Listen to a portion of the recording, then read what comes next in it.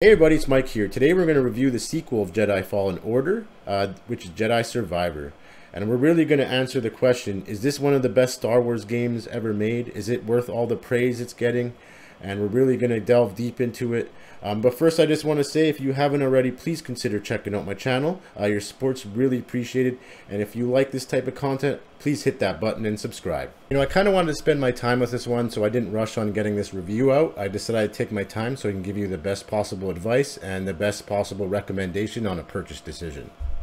Now, there's a lot of crap going on about this game, and I just want to get the record straight. So this is not like a 9 out of 10 or a 10 out of 10 game. Not by any means, because it's not a complete game yet. I'm going to get into not only the negative, but I'm going to talk about the good things. It's not a horrible game either. It's a great game, actually. It's just broken in some areas. The game itself will tell you it's broken.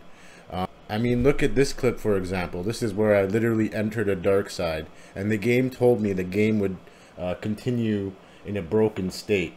It literally says things will likely be broken. I don't want to play a game where it tells me things are going to be broken. They shouldn't release it if it's going to be broken. And it's not a complete game, in my opinion. What happened to releasing games in complete states? Now it's all about patches and DLCs. I want the full copy of the game, and I don't want this crap, this unexpected error. Like little things like this. This game had so much potential, and it could have been so much more than it already is if it just was ready to go. And you know what? By the time this game is completely patched, I'll be probably moved on to another game. We got Zelda Tears of the Kingdom coming up. We're not going to be worried about Jedi Survivor. Another thing Electronic Arts could have done is just wait a couple of months before releasing, trying not to release it on the same window as Zelda Tears of the Kingdom.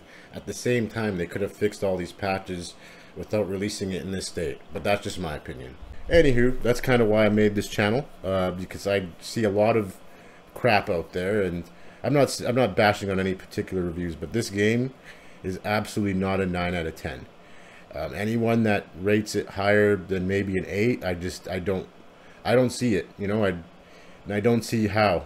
We can't promote these unfinished copies of games. It's just not right, and they're going to continue developing unfinished messes if we continue to praise developers for delivering this kind of stuff. I'm not saying it's crap. This game, again, this game is very good, and you hear a lot of game reviewers like, oh, this is the game that truly makes you feel like a Jedi. Yeah, it does make you feel like a Jedi at maybe 20 frames per second. Yeah, it does make me feel like a Jedi. However, other than that, yeah, there's a lot of good skills. I would say the skill tree is quite simple. It's definitely expanded from Jedi Fallen Order. The combat's excellent. All right, let's just get that out of the way. The combat's great. Just they added some different lightsaber styles and the different. You start off in Cal Kestis, the main character. He already has all of his abilities. None of that crap where you have to learn all the different abilities again. So that's definitely great that they didn't do that. And also the story's very good too. I found myself very interested in the story. You got your classic Star Wars storyline. So in terms of maybe storyline, this game's a 9 out of 10, and maybe I can see why some review companies will give it that, because the story really is top notch, right? I'm telling you, if they just released this thing in a finished state, we would have had ourselves quite the treat. And I do look forward to seeing when this game is fully in order. But as of right now, it's not a 9. The collectibles in this game are awesome too. You can actually go find different pieces for your lightsaber. I had so much fun customizing. You know, you got your different colors. You could actually customize your different lightsaber colors to begin with, so there's no nonsense of unlocking all the colors. Tons of ways to customize your character too, in terms of like just your general appearance. There's all sorts of different types of robes. Any sort of Star Wars awesome costume, they probably have it in this game. So they definitely have you covered there. Yeah, so lots of customization in terms of lightsaber and your character, and then how you build your character. And then you have your different trees, like your force tree, you have your survival tree, and lightsaber tree. Another cool thing they added is the different lightsaber styles. So you got for example, your double-sided Darth Maul style lightsaber. Those are really good to do when you got a lot of enemies around you.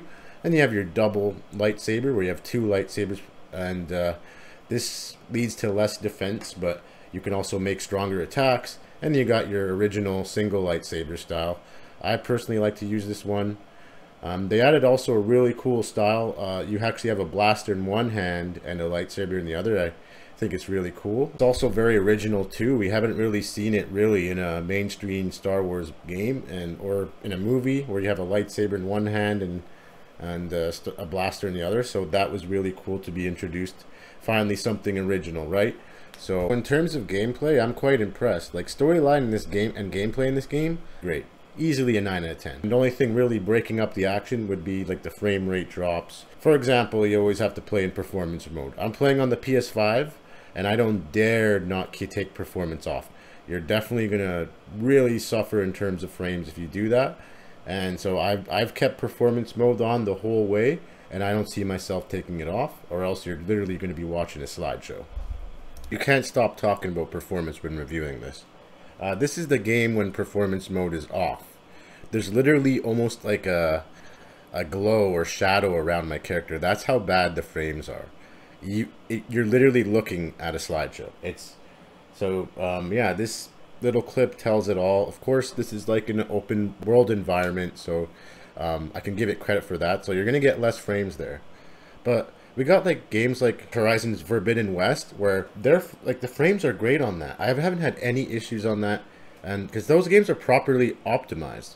This game is clearly not, and they can patch it all they want, but you can just tell that this is it's almost embedded in the programming. They're gonna have a hard time fixing this, because then this is a whole mess to fix. But now we're gonna go back to storyline, one of the things that make this game great. So obviously Jedi Survivor doesn't only have great combat, but has a rich story that explores the dangers of being a Jedi that's ruled by the Empire. And then you'll find other Jedi survivors, each with their own like unique personalities and stories to tell. And another really good improvement this time around is the characters actually interacted with you a lot more during the levels. Before, and I found in Fallen Order, a lot of time it was just you and BD1. One of my favorite additions in Jedi Survivor is Pylon Saloon. So this is basically a cantina, and it has some collectibles there, and it grows as you progress through the storyline, and you'll see different characters you ran into. So I really like that sense of progression. But now we're going to go back to storyline, one of the things that make this game great. So obviously Jedi Survivor doesn't only have great combat, but has a rich story that explores the dangers of being a Jedi that's ruled by the Empire. And then you'll find other Jedi survivors, each with their own like unique personalities and stories to tell.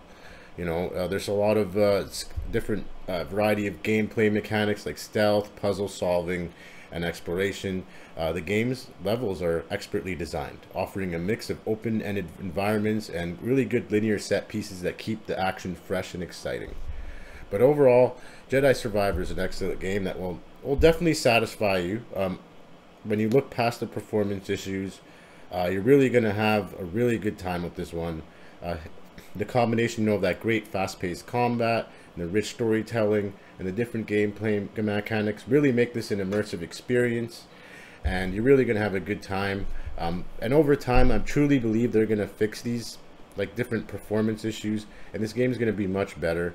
And in total, it took me around 30 hours to beat the main story. And you're going to get a lot of returning characters from Jedi Fallen Order like Marin, Grease, and Searay. So I really like that. And you got some new characters like Bode, which I really like. And the levels are absolutely huge, and there's a lot of different collectibles in it. So you're going to have even more hours of gameplay. And yes, this game does have New Game Plus, so you're going to really have fun with that. And by the time New Game Plus round, maybe they'll fix the performance issues, who knows, right?